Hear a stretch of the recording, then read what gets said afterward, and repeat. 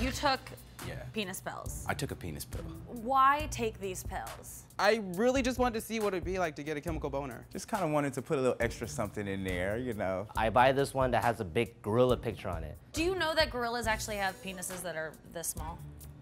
You just thought these pills would make your penis one of those like inflatable things outside a car dealership and just like make people come to your boner like. I forget what kind they were, but Would you remember if you heard it? probably so. Okay, was it semen strong? No. Max load? No. Bone sweet bone? No, it wasn't Bone Sweet Bone. Was it Jizz Cannon Overspew Y2K? Flaunty Python? Was it Dick Hole Sun? No, I don't. Won't you come?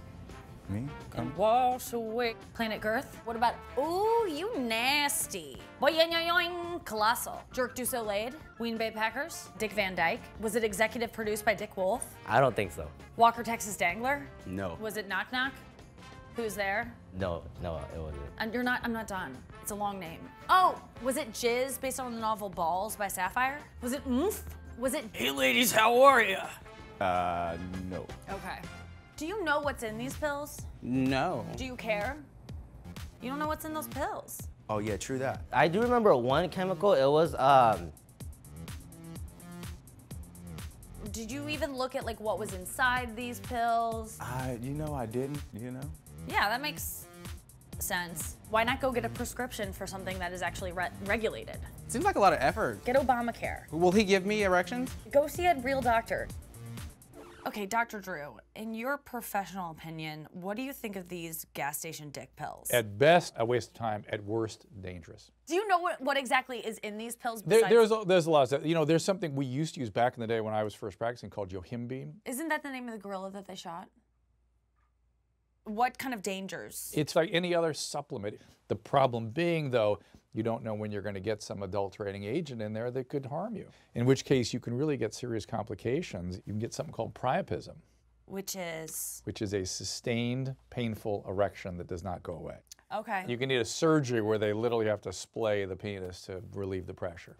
Whenever I want to get young men to do anything, I just tell them it's going to affect their schwanz. Yeah. What about you, though, Dr. Drew? When you were young and dumb and full of questions, did you ever say, hey, I'm gonna do something like this. I'm gonna try this. We're really gonna get into this.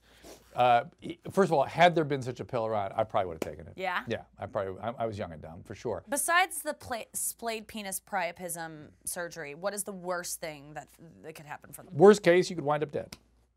With a great dick.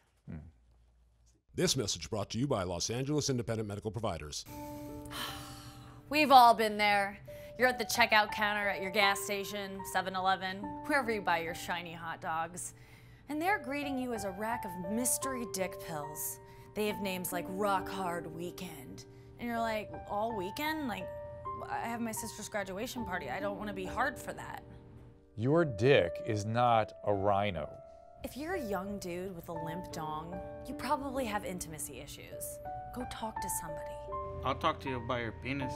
No, I mean like a doctor. I was a doctor in my home country. No! A pill can't fix a broken dicks. Because I think I speak for everyone when I say I'd rather deal with a limp dick than a dead person. Well. Say no to gas station dick pills. It's my proudest moment. Right here. This is it. Hey, this is Nikki Glaser, and this is the part of the video where I tell you to watch more of my videos, but I'm not gonna tell you what to do. Instead, I'm just gonna look at you judgingly.